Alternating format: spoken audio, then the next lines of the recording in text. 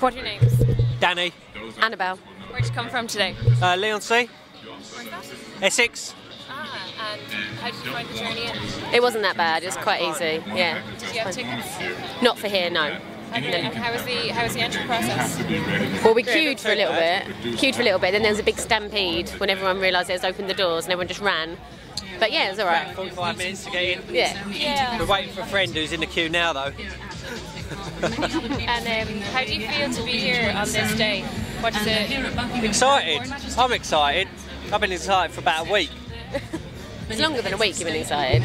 I didn't really know what to expect, what was going to be here. I knew there's going to be screens, but I didn't know what else there's going to be, so it's quite nice. How are you? And this is the scene here at Olympics. Have you got tickets for any event? No, unfortunately not, but now we've been here, it looks quite nice. Might try and come back down. Some of the other events, Yeah. you know, the screenings they've got going on here.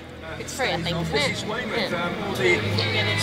Yeah. The last question would be, what is your opinion? Who's Olympics? Who's Olympics for? Team GB. Meant to be for the people. I don't know.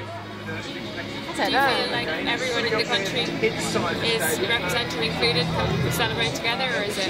I think they are, but I think, because there's obviously the Team GB, but there's a lot of politics inside of that.